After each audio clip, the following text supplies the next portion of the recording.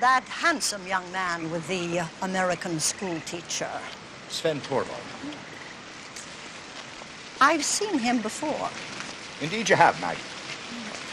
A few years back, he won 2 Olympic gold medals for skiing. These days, he's pretty much a part of the international jet set. But there was a time when he could fly down a slope like the wind. But what is this now? You walking in the moonlight with the likes of me and talking about a young stud 15 years my junior. If I was interested in Sven Torvald, believe me, he would be here now instead of you. I know what I want, Mr. Haggerty, and I get it.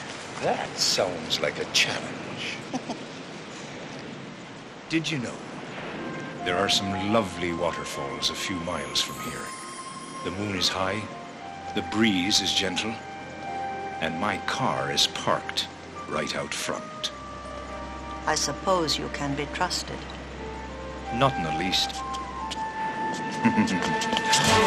Hey! Hey, you!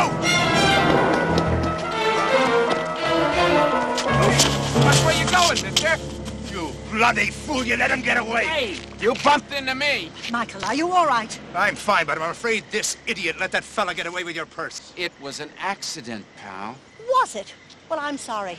I've been watching you all evening, watching you, watching me, and I'd like to know why. Sheldon Greenberg, Miss Canfield. Hotel security. And I've been watching you because I thought something like this might happen. You'd better explain that. Look, it's my business to check out new guests, especially the ones that are dumb enough, excuse me, ma'am, to wear that kind of jewelry out in plain sight.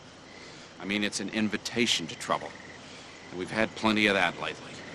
All I can say is, you're lucky something worse didn't happen. Now, if you'll excuse me, I gotta report this to the police.